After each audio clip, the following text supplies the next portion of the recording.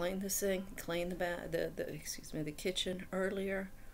Also, when I came in earlier, there's something, I don't know, it's like eggs or something. It was in the microwave on this dirty plate, gym stuff.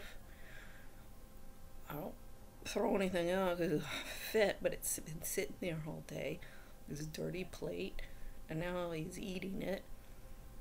And I go, but he's just throwing, the sink is once again dirty. So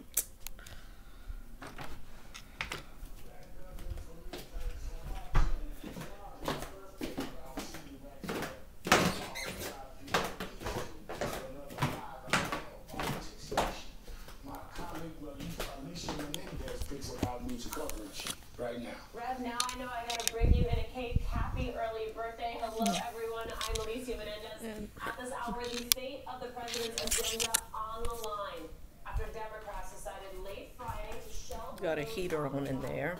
Nobody's in there. And they complain about the electricity bills. When there was the radiators, the boiler went off for several days last winter, this past winter. There was no heat. I mean, I don't mind. I can't stand overheating, but Artis had no heat. And David, he had these individual heaters, these electric heaters. Those cost a lot. In electricity, he'd have them all, like in the bathroom when nobody was there, or in rooms where no one was, and he'd have those things on. But Artis didn't have any. And all the time, here in the living room on, nobody's there. Then they complain about the electricity bills. So